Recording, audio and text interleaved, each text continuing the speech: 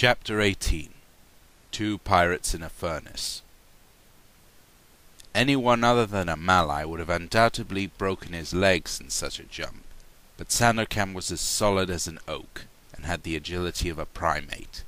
He landed in a flower bed, and no sooner had he hit the ground than he was back on his feet, kriss drawn, ready to defend himself. Fortunately, Yanez was there as well. The Portuguese immediately grabbed him by the shoulders and brusquely pushed him towards a grove of trees, saying, "Run, you fool! Do you want to get shot?" "Let go of me, Yanez," said the pirate, overcome with emotion. "Attack the villa!" 4 soldiers appeared at the window and quickly aimed their rifles. "Save yourself, Sandokan!" yelled Mariana. The pirate jumped 10 paces and was greeted by a volley of rifle fire, a bullet just grazing his turban. He turned toward the villa, roared like a lion, and emptied his rifle into the window, shattering the glass and striking a soldier in the forehead. "This way!" yelled Yanez, dragging him towards the wall. "Rash fool!"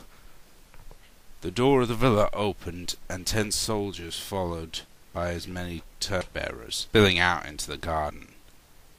The Portuguese fired through the bushes. The sergeant in command of that small squad fell lifelessly to the ground. "Run, little brother," said Yanez as the soldiers stopped to gather around their captain. "I can't leave her alone," said Sandokan, his passion overcoming his reason. "She told you to escape. Come, or I'll swear I'll carry you." 2 soldiers appeared 30 paces to their right, just ahead of a large platoon. The 2 pirates hesitated no longer. They dove among the bushes and flower beds and ran towards the wall, dodging a barrage of rifle blasts. "Go straight, little brother," said the Portuguese, quickly loading his carbine. "Tomorrow we'll pay those soldiers back for every shot they fired at us." "I'm afraid I've ruined everything, Yanez," the pirate said sadly.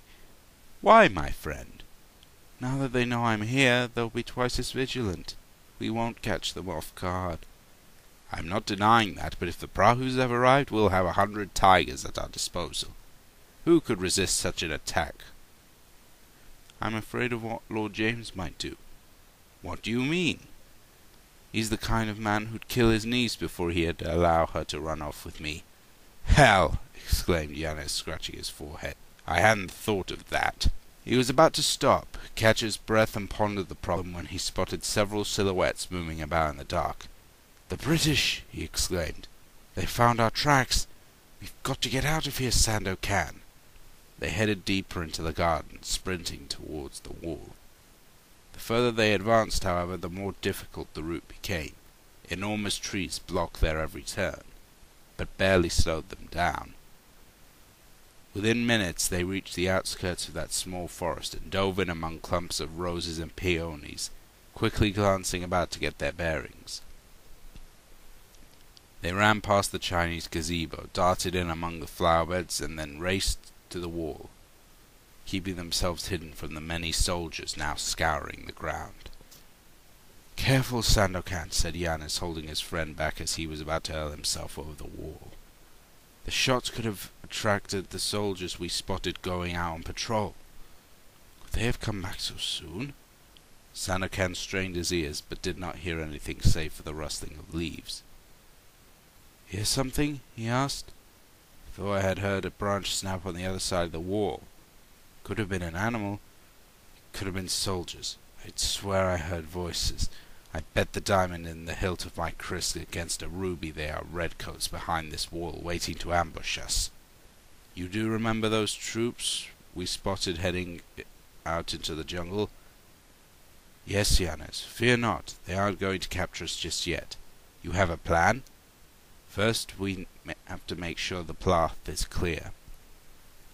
Without making a sound, Sandokan stood up, scanned the trees, then climbed the wall with the agility of a cat.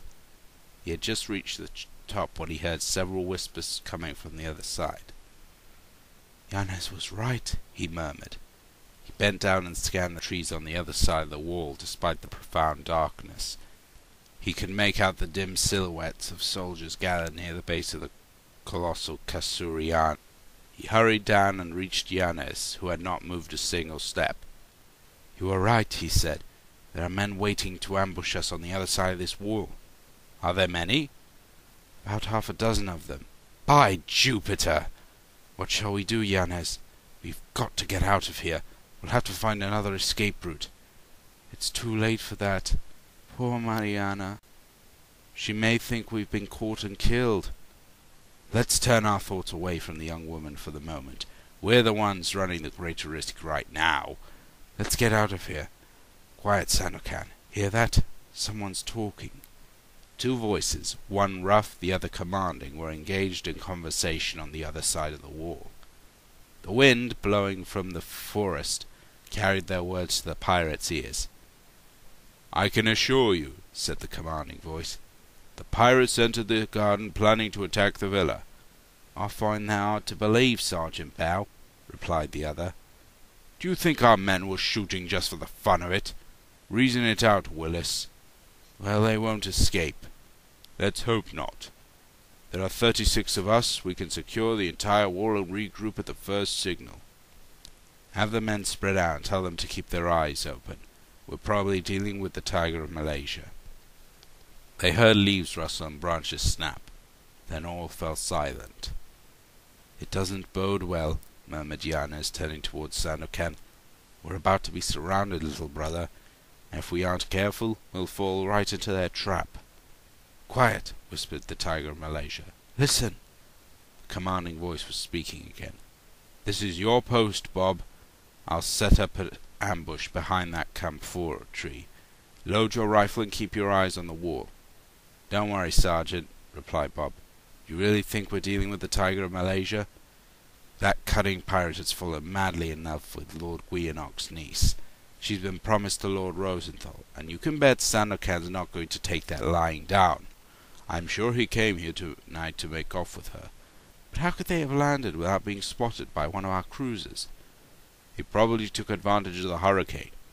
I heard a few prahus have been sighted sailing away from our island." "What audacity!" "Oh, they're just getting started. The tiger of Malaysia will give us quite a challenge, Bob. He's the most cunning man I've ever met. He won't escape us this time. If he's in the garden, he won't get out so easily. Enough talk for now. Man your post, Bob. 3 rifles every 100 meters may be enough to stop the tiger of Malaysia and his friend. Don't forget there's £1,000 reward if we kill the pirate." "A good sum, by God," said Yanez, smiling. "Lord James thinks highly of you, little brother." "I doubt they'll be spending it any time soon," replied Sandokan. He got up, turned his head towards the park, and spotted several bright dots flitting among the flower beds off in the distance. The soldiers that had been in the villa had lost the pirate's trail and were looking about randomly, waiting for dawn to undertake a more detailed search. "We have nothing to fear for the moment," he said. "Shall we try another path?" asked Yanez. "This garden is vast. The entire wall may not be guarded." "No, my friend. If they spot us, we'll have 40 soldiers at our back, and it won't be easy to escape their fire.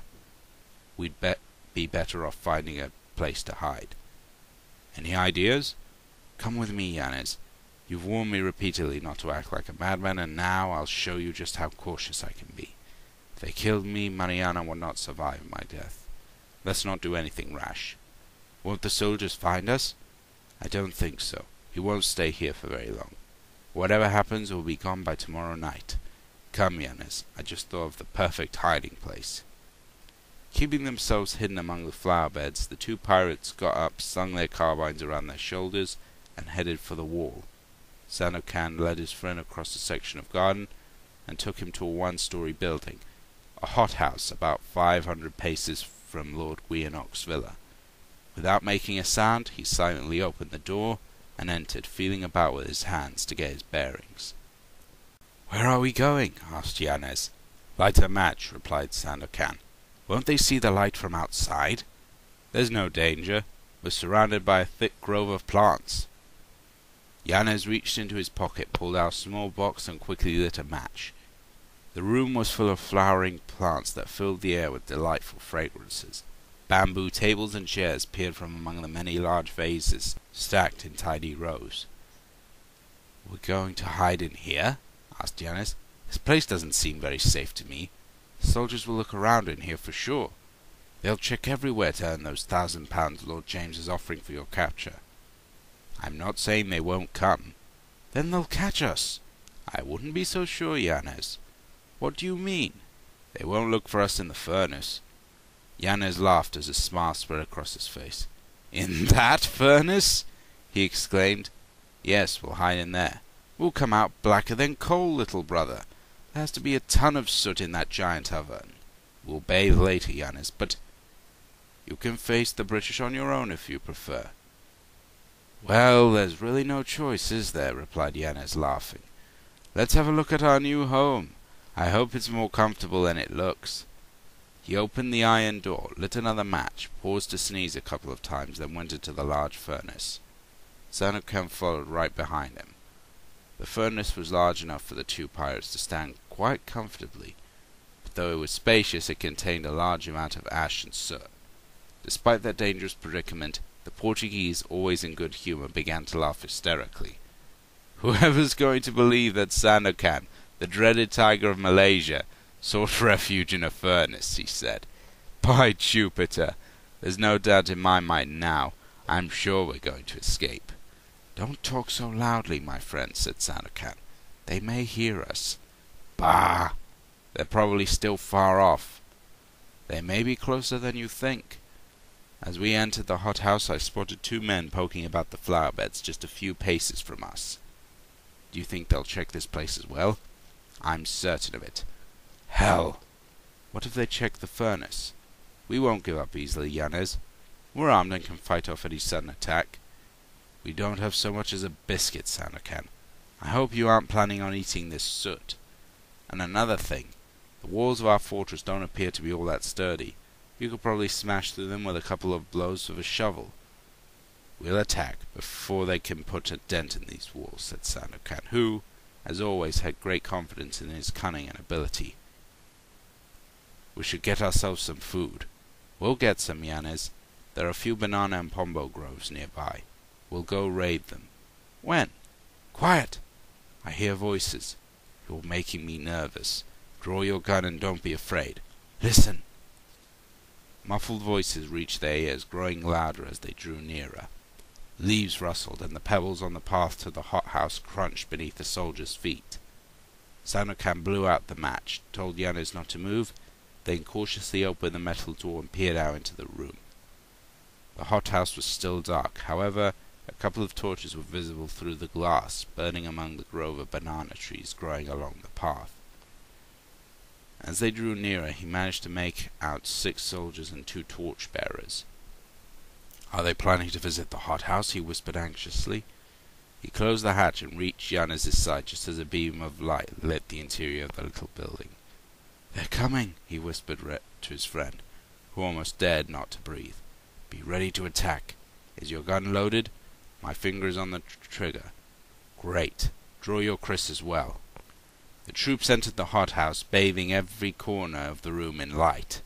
Sitting by the hatch, Sandokan watched as the soldiers moved the vases and chairs, searching every inch of the room.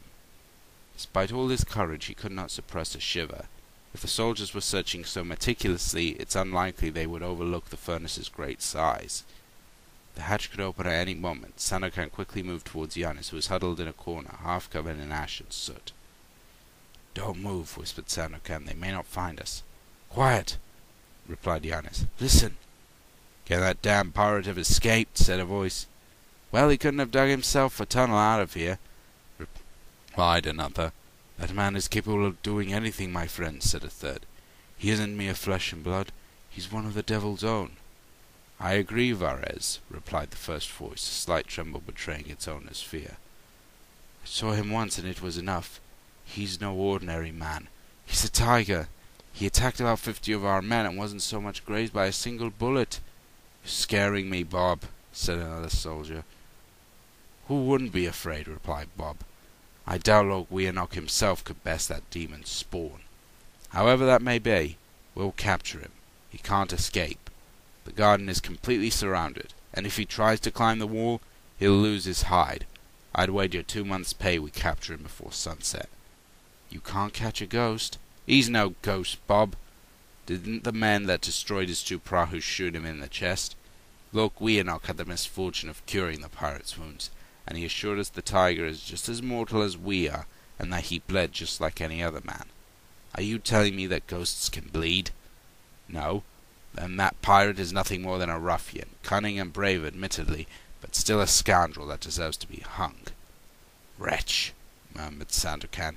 If I weren't in here, I'd show you who I was. Now, continued the first voice, if you want to earn Lord Guianok's £1,000, best we continue our search. He's not here. Let's look somewhere else. Wait, Bob. What about that furnace in the corner? It's large enough to hide a couple of men. Draw your weapon and let's check it out. Are you serious? Said the soldier. Who do you think is in there? Not even a couple of pygmies could fit in that thing. Still best we make sure. Sandokan and Yanez moved as far back from the hatch as they could, crouching among the ash and soot to better conceal themselves from the soldier's eyes. Seconds later the metal doors swung open and a ray of light lit up the interior. The soldier poked his head in but pulled it out immediately, sneezing uncontrollably, his face as black as coal. Sandokan had quickly cast a handful of soot at him, blinding the young man before he could spot them. To hell with whoever suggested I stick my head in this thing. Happy? There's nothing but soot in there, he exclaimed. It was rather silly, added another soldier. We're wasting valuable time. The Tiger of Malaysia has to be in the garden. He's probably trying to climb the wall as we speak. Let's get out of here, they mumbled. We aren't getting any closer to that £1,000 reward by staying here. The soldiers quickly made their way out of the hothouse, noisily closing the door behind them. Their voices and footsteps were audible for a few more minutes, then all fell silent. When he could no longer hear any noise, the Portuguese let out a long sigh of relief. Bloody hell, he exclaimed. I feel like I've aged 100 years in the past few minutes. I wouldn't have given a rupee for our hides. That soldier almost found us. All he had to do was peer in a little further and he would have seen us for sure. We should light a candle in honor of the Madonna of Pilar. I won't say that was a close one, replied Sandokan. When I saw that head a short distance from me, I saw red, and I do not know what kept me from firing. That would have been pure madness. There's nothing more to fear. They'll scour the garden looking for us and soon convince themselves we have somehow managed to escape. And when exactly are we going to leave? You aren't thinking of spending a year here, are you? Our prahus may be awaiting us at the mouth of the stream by now. I have no intention of staying here for much longer. There doesn't promise to be much in the way of food. We'll wait until the British relax their surveillance, then we'll make our escape. I too am dying to know if our men have arrived. Without their help it'll be impossible to free Mariana. Sandokan, my friend, let's go see if we can find something to chew on or at least wet our throats. Right behind you, Yanez. Almost suffocating in that ash-filled furnace, the Portuguese pushed his carbine forward, crept into the hatch, and jumped onto a nearby vase so as not to leave any footprints on the floor. Sandokan copied those prudent manoeuvres, and jumping from vase to vase, the two men reached the hothouse. See anyone? He asked. It's still too dark outside. Excellent. Let's go raid those banana trees. They quickly headed to the small grove that grew along the path and picked enough bananas and pombos to satisfy their growling stomachs and quench their arduous throats. They were about to return to the hothouse when Sandokan halted suddenly. Wait here, Yanez, he said. I want to see where the soldiers are. It wouldn't be wise, replied the Portuguese. Let them look wherever they want. What's it matter to us? I have an idea. To hell with your ideas. We're not going to do anything else tonight. I've got to try, replied Sandokan. We may not have to wait until tomorrow. I'll only be gone a few minutes. He gave Yanez his rifle, drew his kris, and quickly went off to explore the area, taking great care to keep to the shadows. When he reached the last grove of banana trees, he spotted a row of torches off in the distance, moving towards the wall. Seems they're getting further away, he murmured. Let's see what's happening in Lord James's villa. Ah, if I could see my love, even if only for an instant, just to know she's safe. He stifled a sigh and headed towards the path, being careful to keep himself hidden behind the trees and bushes. When he was in front of the villa, He halted in a grove of mango trees and quickly looked about. His heart raced at the sight of Mariana's window. It was still lit. "If I could take her away," he murmured, fixing his eyes on the light shining through the metal grate. He took 3 or 4 more steps, keeping close to the ground so as not to be spotted by any soldiers lurking nearby. Then he stopped again. A shadow passed in front of the light. It could only be Mariana. He was about to move forward when he lowered his eyes and spied a figure standing before the entrance to the villa, a guard resting on his carbine. "Has he seen me?" he wondered. He hesitated for only a minute. Seeing the young woman's shadow pass behind the grate a second time, he abandoned all caution and headed towards her. He had gone 10 paces when the guard suddenly leveled his weapon. "Who goes there?" he yelled.